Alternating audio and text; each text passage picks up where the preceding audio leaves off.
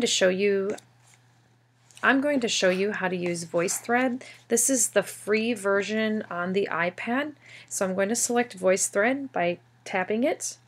And I am already logged in. I can go to my account on the bottom right corner. When I select account, you will see that I am signed in. And the current identity I'm using is student A. But you can see I have my own identity there as well. So when I select that and I go over to VT Home, you'll notice that I have already made 5 accounts, excuse me, 5 voice threads. That is what you get for free when you download the free Voicethread app. You can create 5 free voice threads. After that, you do have to pay to create more, or you can upgrade to the Pro, which will allow unlimited. Since I've created my 5, I'm going to go ahead and select one that I've used already. So I'm going to select the Texas. And you can see some different choices here for this activity. I can share, I can bookmark, I can vote. If I push play or just tap on the picture, it is going to open up my Voicethread.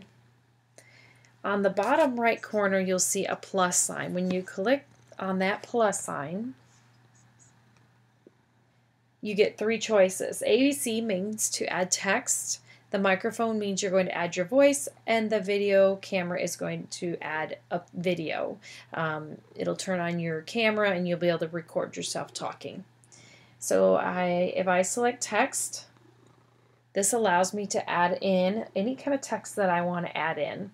And then of course the microphone will do a countdown, and then you can begin speaking. So now that it has counted down, it is recording what I have to say about this particular picture. So I could leave comments, I could share what I've learned, I could give feedback, whatever it is I need. When I'm done, I'm going to click the blinking red light to stop recording.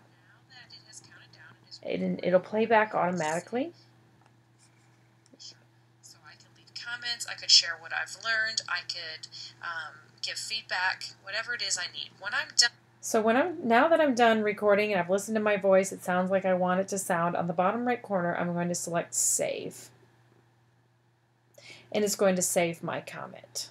So that's the basic function of Voicethread. It is very easy to use.